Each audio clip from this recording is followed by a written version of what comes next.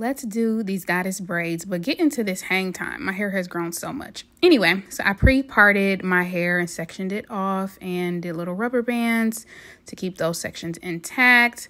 Let's part out these baby hairs. I ain't trying to lose them. So I am doing traditional box braids. I'm not doing knotless braids. I haven't perfected that yet on myself. So I'm doing what I know how to do, and that's the traditional braids. So get into that. Just braiding my hair down until I get to a point where I want to add in the human hair. And this is it. I'm just taking that, stretching out a little bit and adding that into the hair to braid. Once that piece is added in, I just clip it out of the way so that it doesn't get braided into the rest of the braid. Then I grab some more of the human hair to add to the end of the braid. And this is me just stretching out the hair a little bit so that it can be kind of tapered and easier to braid and not super blunt, if that makes sense. So I'm just braiding it down to a certain point, and you'll see that I have some straight pieces, which I'm fine with because I want it to look natural.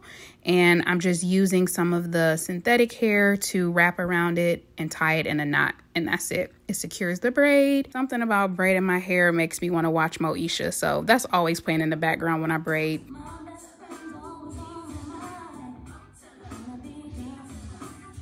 So this is the next day. We continue the braiding process. It usually takes me anywhere from 5 to 6 hours to braid my hair, just depends. And this is me using a little bit of edge control on my braids to just kind of slick everything down, just give it a neat look. And look, y'all, this is the final braid. I was so happy.